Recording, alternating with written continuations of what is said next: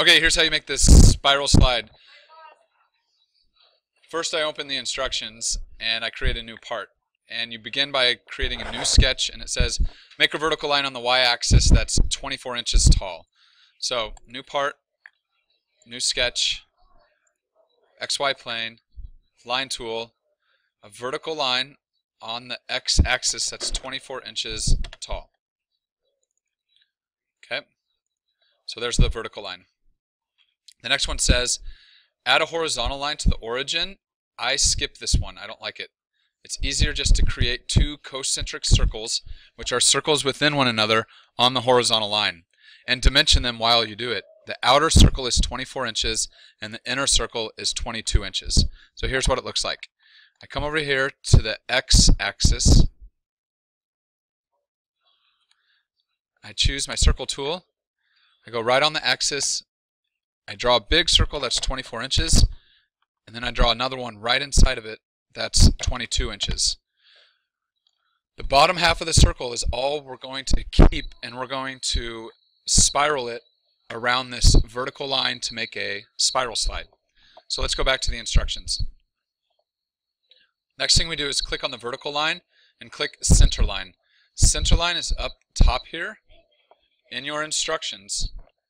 So we're going to click on the line and then click this center line tool. So first thing, zoom in here, try to click on the line, and then click on the center line tool.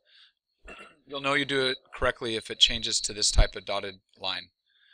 So now we have our circles and our center of our slide.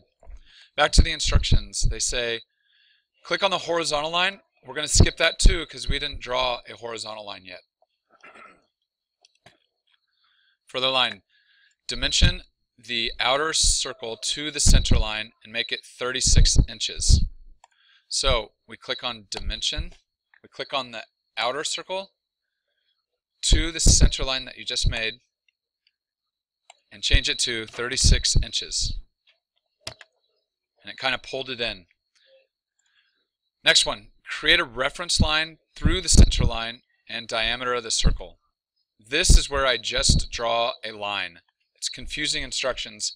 Basically it's saying draw a line across the two circles. So I get my line tool, I come down here, I make sure I'm on the outside circle, I draw a line all the way across, click, and that's it. So I have a line going all the way across these two circles. Then it says trim the circle, get rid of the top portion and the inside portion and the middle portion.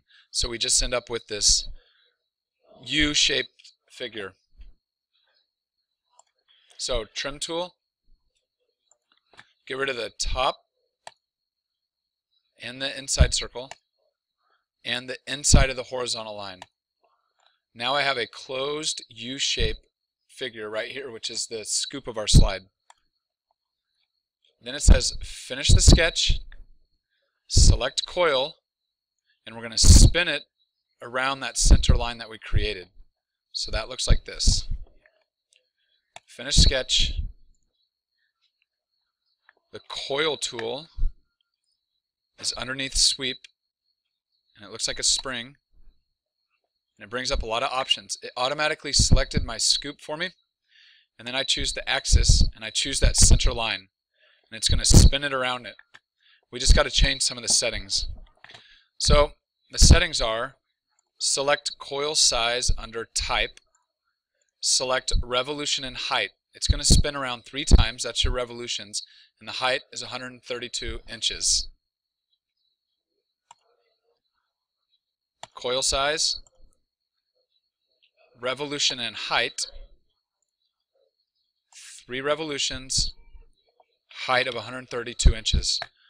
Right now the slide goes up, but we want it to go down, so you can flip the axis under shape. And now it goes down. And then you click OK and it's going to generate the slide. And there you go. You'll know you do it correctly if you can see down the center of it and it looks like a donut and it's not too thick around. So that is your tunnel slide, and now you would change the color of it to whatever you want it to. And you can also change the inside of the slide to a certain color. And you can change the outside of the slide to a different color. So there you go.